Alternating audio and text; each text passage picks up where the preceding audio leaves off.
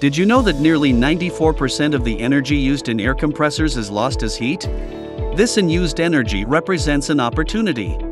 But what if this heat could be harnessed to power a cooling solution? With Bry-Air's innovative technology, it's possible. In the air compressor industry, wasted heat can now be converted into a valuable resource, cooling power. Using advanced adsorption technology, we transform this waste heat. Our solution operates with silica gel and water, making it both effective and eco-friendly. Working seamlessly with low-grade heat from 55 degrees Celsius to 95 degrees Celsius, the system generates chilled water without electricity-based refrigeration.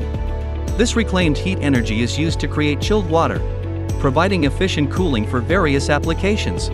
In a typical oil-injected screw compressor, much of the electrical energy transforms into heat.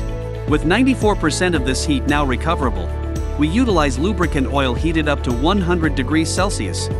This heated oil passes through a specially designed heat exchanger, transferring its energy to produce hot water at 70 degrees Celsius.